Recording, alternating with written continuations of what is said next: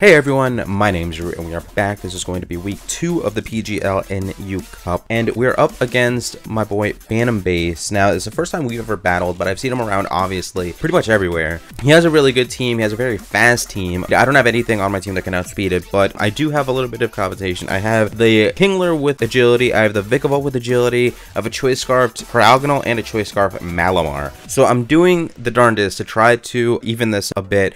My Duck Trio is Focus Sash, just in case I get trapped or in case I'm in a bad situation. I'm able to at least get one hit off, and hopefully I'm in Sand where Sand Force is really going to be able to kick in and I can OHKO, hopefully. I do have some strong hits in me, so hopefully we can do this dang thing. But on his side, obviously the Claws are scary. The Lycanroc can Sucker Punch me to death. I know if that Paragonal's in on that thing, it's going to be scary. Slurpuff is insanely scary. Just so many threats here. And then of course that Gothitelle. Oh my god, Gothitelle. That Trap Core with the Gothitelle and the Duck Trio is going to be really hard to deal with. And then just incredibly fast Dodrio. But I'm just going to get right into the battle. Now, I did end up leading off with the Vikavolt. Now, honest to God, I felt like if I got a decent enough matchup on that lead, I was going to try to agility turn 1. That was my honest thinking going into this match. And unfortunately, no Totem Vikavolt this week. But I did feel like I had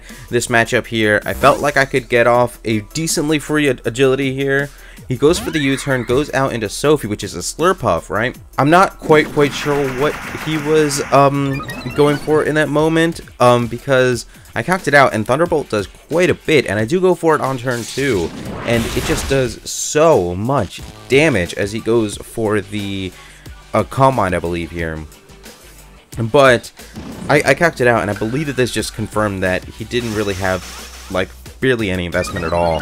So what ends up happening is I just get to be able to take this out for free, and I felt really bad about that paralysis, but I did find out after the match that this Slurpuff was actually Babiri Berry, so it didn't end up mattering because I was never going to be able to pop that anyway, so it would have never gotten off his Unburden, and I would have been fine, in honesty. But either way, he brings in his Lycanroc. Now, I was kind of hearing the Sucker Punch here, but I counted out. I thought that I would be able to take out a Sucker Punch. However, I did find out after the match that this thing was Scarf, so I did have reason to be afraid of it. It could have gotten that Scarf Stone Edge off, and I would have been done for.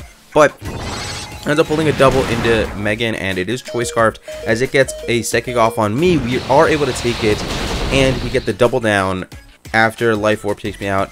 And I'm able to take it out with a Bug Buzz. That was huge because Gothitelle I didn't really have a plan for. I was just hoping that I would have enough firepower in the back to be able to take it out.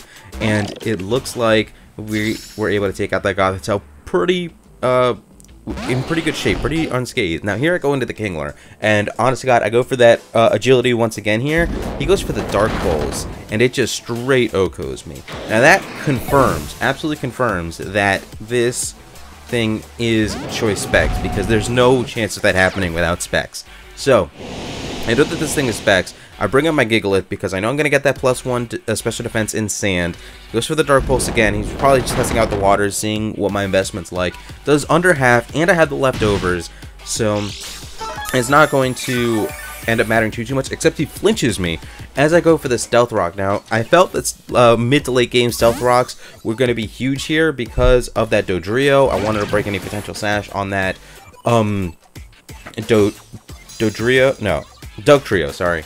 And realistically, like anything moving forward on his team could have been sashed. I wanted to be able to handle that, and he switches out into the Duck Trio, and even then I felt like I could take a hit after checking out some calcs and whatnot, but he ends up going for the Ground Z. Now that was perfectly fine with me. Taking out that Gigalith as quickly as he did is fine with me because I do have I believe one last turn of Sand, right?